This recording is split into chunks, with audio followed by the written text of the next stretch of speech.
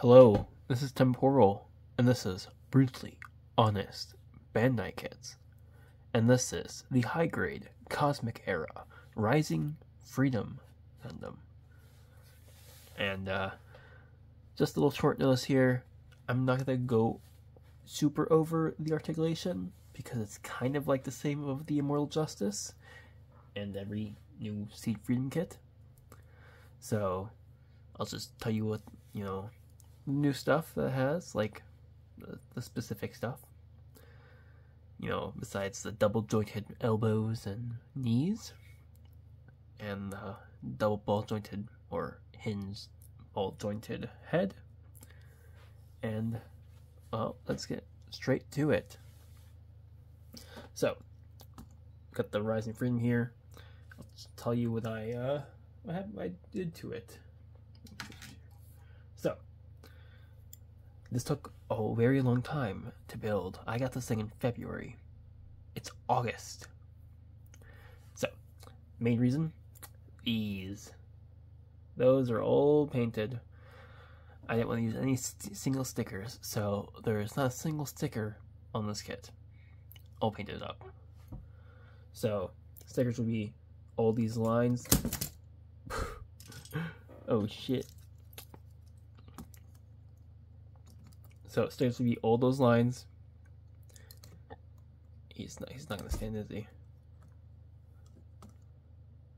He doesn't want to stand. Then we have the red in the back there. We have what else?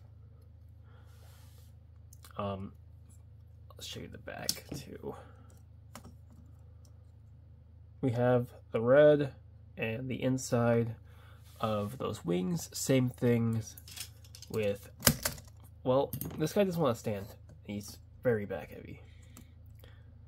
Same things with the legs. And a little panel lining in there. I also painted the rail cannons a bit, how they're supposed to be painted, and along with painted for the whatever these things are, the little navy color. Anyways, let's go over just how it looks. Basically, this thing looks very, very good with the paint. The V-fin, I cut off those little safety nubs. I accidentally just cut myself with that frickin' V-fin. It was very sharp. It hurt for like 3 days. As it punctured my skin and I bled. Yeah, so it's very sharp. Yeah, okay, so I'm gonna go over the little articulation here, but I'm gonna take the backpack off because it's fucking back heavy. Anyways, I will not be showcasing the mobile armor mode since that's its own short.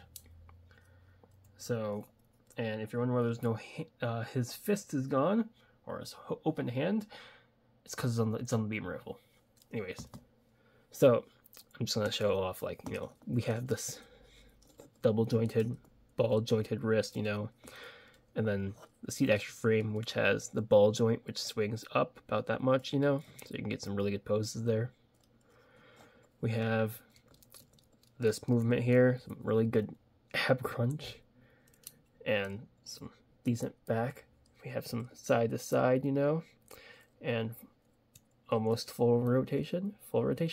Yeah, full rotation. Beam sabers, they don't move. Rail cannons, they go like that, and then you could just push them out like that, and just like that. Front skirts, there's just some ball joints, so you get that much. Good kick up to the front. Double jointed knees, and I believe a C-clip ball joint feet. So you get some really, really nice rotation there. And this guard is on the ball joint as well. So that's like the articulation there for the Rising Freedom for the actual mobile suit. Now let's go over the wings. Move this guy out of the way here. The wings are like this. You have rotation here, rotation here, rotation here. The wings can go up on the little thing. This moves like this. Rail cannons go up. To get the nice looking pose, you just turn them, and you get the pose like that. This is where I painted, and the little sight there in blue. And then you just flop them back over. And these things move too. This thing swings over as per the mobile armor transformation. It's pretty loose now, so I'd keep an eye out for that. And these are the wings. They got some really good movement there. Get the full burst mode, you know. Anyways, this kit, you know, it's sticker hell. It's probably worse than a lot of SD kits I've built, but you know, it's pretty good though. Now let's get on to the good parts. We have the accessories. First things you saw were the beam sabers. They go out, they go in the hand. I'm not going to showcase them since they're beam sabers.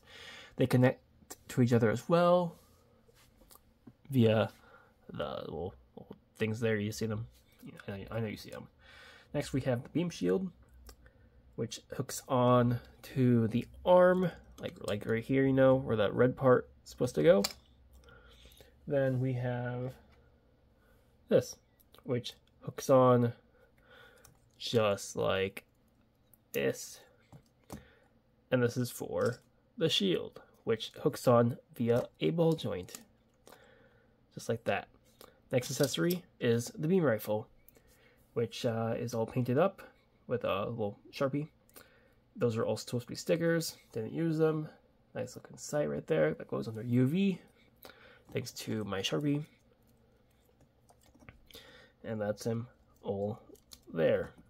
Next accessories are beam effect parts, which one will slide in through here, and the other ones, it's not the right shade of navy there, so that kind of sucks. I'm just slide into the little holes there. So I mean, we put them in there, and then I'll showcase them. They don't look bad. I'm pretty sure the Immortal Justice had them too, but I don't believe I showcased that in the review. So that's what it looks like. It's very nice. It flies in there. You can put like, hook it up to the action base, then you can have it flying away from the mobile suit, you know. And you know, that's about it. So this will be it for this review.